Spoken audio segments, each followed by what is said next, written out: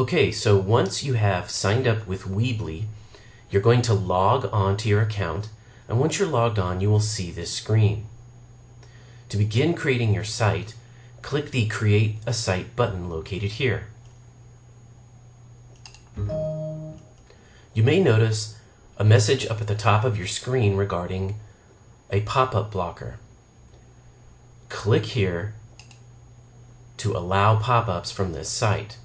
Always allow pop-ups.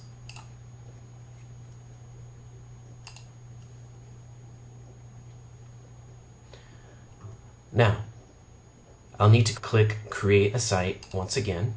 You will now be viewing this screen where you will enter the name of your website. Also, you have an option here to choose the type of website that this is. In this case, I would select Education. You also can choose a category: Teacher, Class Project, School, Informational, Other. Let's put Teacher, and let's click Continue.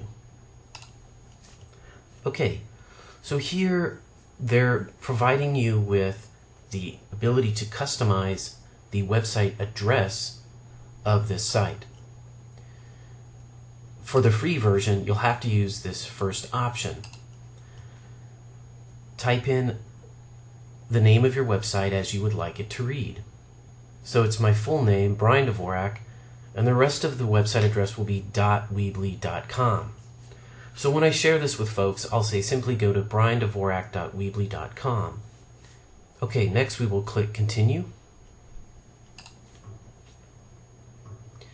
And now the editing section of Weebly loads, the Weebly Editor. So here you can begin building the pages of your website. You'll notice you'll be starting off with the home page. And the first thing you might want to do is look through the design templates. You're going to do that by clicking on the Design tab here. And here is a variety of templates that you can choose from, and you can simply click over here to continue scrolling through the different templates. Then you can click on a template and your site will immediately change to reflect that template. Simply click through them, find the one you're happy with, but remember, you can always change this later. Okay, so the next thing to do is to start editing your pages. I'm going to go back to the Elements tab, and for this page, I'm going to begin putting elements on the page. You have to put an element on the page first, and then add the content.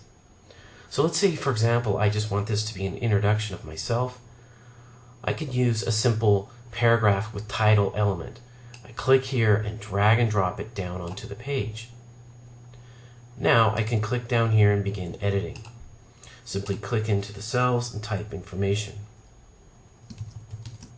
You'll also notice that you can use a toolbar up here to format your text.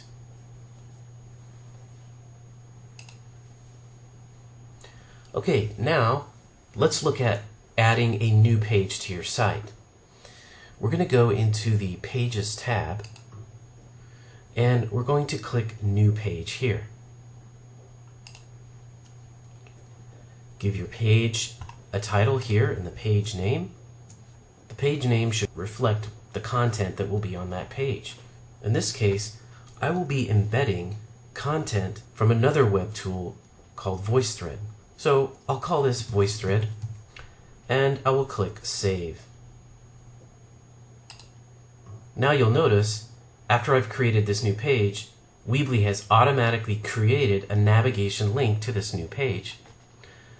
To edit this page, click on the link provided, and now I can add an element to this page and add content. In this case, I'm going to be embedding a VoiceThread which comes from another source. To do this, I'm going to have to use the custom HTML. So I'll drag this down, and now I need to go copy the code of the VoiceThread tool and paste it into this element. So I'm going to navigate to VoiceThread, and I'm going to go to my voice threads, and here's one I've created. So I'm going to click into the menu here and go to Embed. This provides me down here with the embed code. I will copy it, come back to my Weebly site, click into my HTML element, and paste in that code. Now I simply click away from this, and voila, there's my embedded voice thread. Notice up here with your elements, you have a variety of other multimedia that you can add to your pages. You can add pictures, you can add video, you can add an assignment form for your students. Also, you can click over here on Multimedia and add photo galleries, slideshows, files, flash video, a Google map, insert a YouTube video.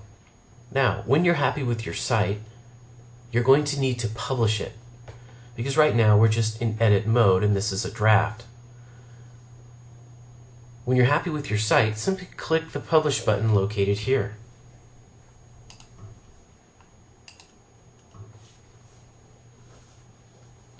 Next, you will see this window, which tells you you've successfully published the site, and it provides you conveniently with a link to the site.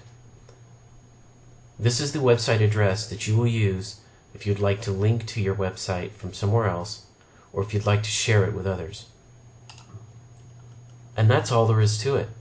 When you're finished, click Close here, and make sure you log out. Enjoy using Weebly for education.